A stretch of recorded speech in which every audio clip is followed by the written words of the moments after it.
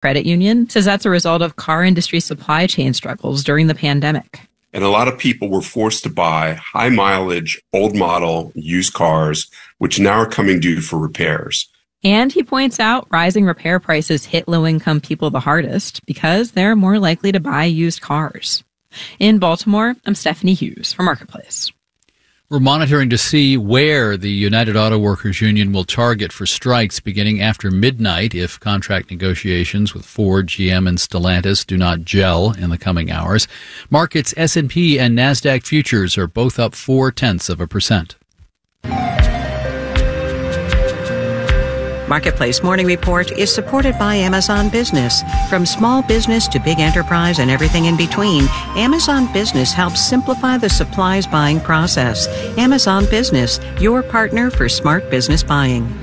And by Affinity, helping investors navigate the relationship economy with the CRM built for private capital markets. Affinity.co/marketplace. We're coming up on Climate Week in New York City, a partnership with the United Nations General Assembly. Climate experts, diplomats, and business leaders are gathering to discuss strategies to counteract human effects on the climate. A recent survey from the audit and consulting firm PwC finds half of senior business leaders in public and private companies view climate change as a risk to their firms. Just 20% call it a serious risk. This implies many companies are doing nothing to prepare for climate disruptions. My colleague Nova Safo spoke with longtime correspondent and now executive editor of The Economist magazine, Charlotte Howard.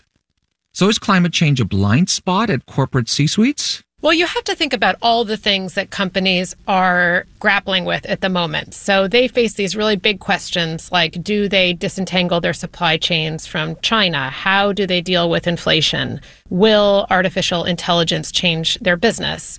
And in addition to those other priorities, they're thinking about the time frame in which they're judged, right? So is a CEO preparing for the next decade or the next quarter? And all of those factors mean that you have some companies that are taking climate change really seriously and a lot that aren't. Presumably because most CEOs are judged by the next quarter, not the next decade. Is that right? Yeah, for the most part, that's true. And so one way in which you see this playing out is that there are a lot of companies that have set, particularly big companies, that have set net zero targets for 2050. Now, that gets you a good press release in the short term. It also is convenient in that it will surely be a goal on which a successor is judged, not the CEO who set it. So there are some companies that really are taking steps, but for a lot of companies, it's more lip service. And what about those companies that are setting those near-term targets? How are they successfully dealing with potential disruptions from climate change? What does that look like? Well, it's interesting. There are different ways that a company can be affected by climate change. So in some instances, think about a food company. They're considering the risk of drought, or they're considering whether their factories might be impacted by rising sea levels or more frequent storms.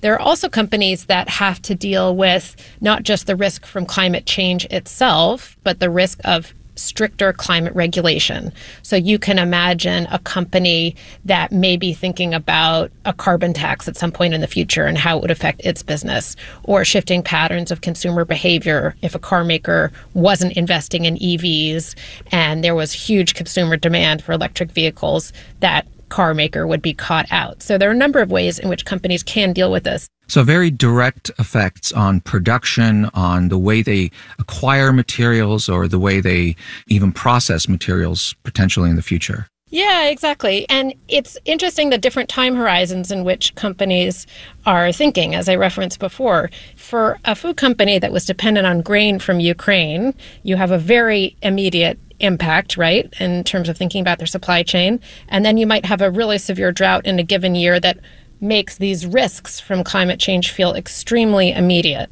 And then there are other things that are just much more long-term.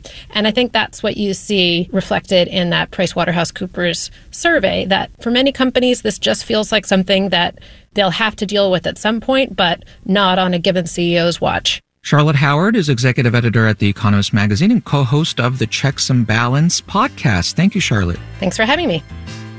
And in New York, I'm David Brancaccio. This is the Marketplace Morning Report. From APM, American Public Media.